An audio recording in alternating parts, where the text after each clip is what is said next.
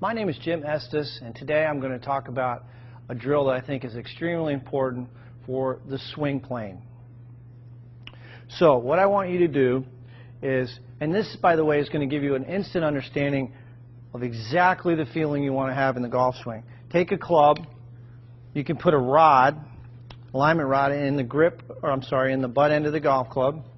Take the golf club, turn it like you're going to hold it, and then what I want you to do is take that club, put it right against your left hip, so you're holding both clubs here.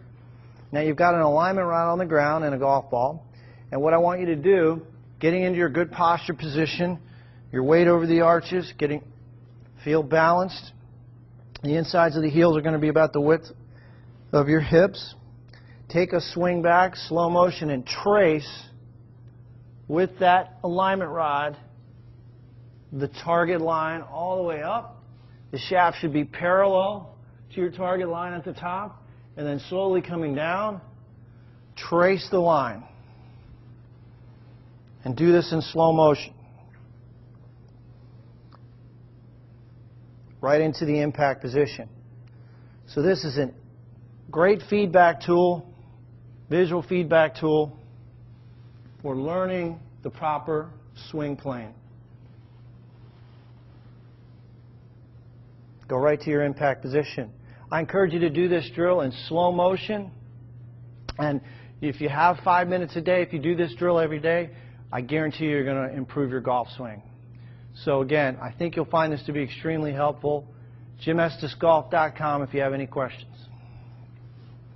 Both of your swings here are fairly similar in terms of where you put the club, and that's a good thing. That means that when you practice, you'll be able to do this and get something out of it.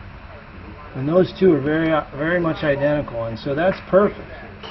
Now, if we could make that driver swing go a little further back, maybe right to here, that would be about it for the driver.